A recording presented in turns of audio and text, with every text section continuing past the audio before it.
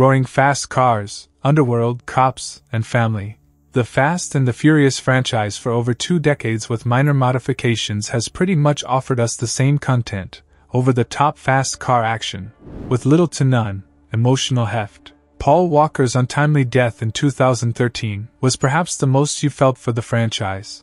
Over the years, the core team has stayed the same even as newer faces joined the race. Beyond Diesel and his crew, Dwayne Johnson, John Cena, Charlize Theron, Helen Mirren, Brie Larson, Gal Gadot, Scott Eastwood, Jason Statham and now Jason Momoa, the series has resorted to using actors as minor script updates. Despite a rather chaotic, silly, and overcrowded plot, Jason Momoa has the most fun with his character. He gives his comical psychotic villain the insanity and anger of a disgruntled employee on a notice period. He just wants to watch the world burn. His jibes and nicknames for characters, John Cena is Uncle Muscle, entertains and amuses the most. While he is vindictive and ruthless, he doesn't seem as menacing as his Joker-esque alter ego would imagine.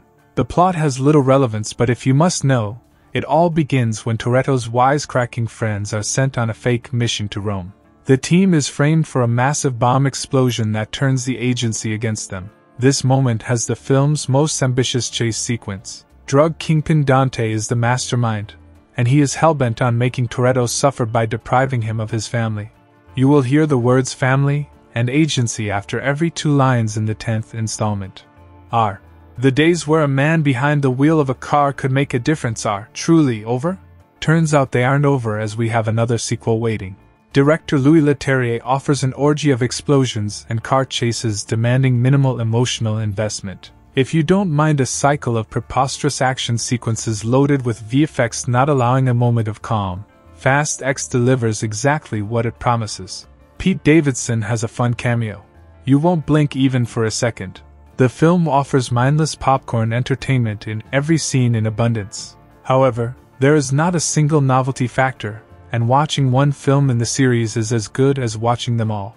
Not that some other successful franchises haven't taken the same route, but FNF series is nearing its end and you want them to take that VRS. How did they let this go on for so long? Indeed,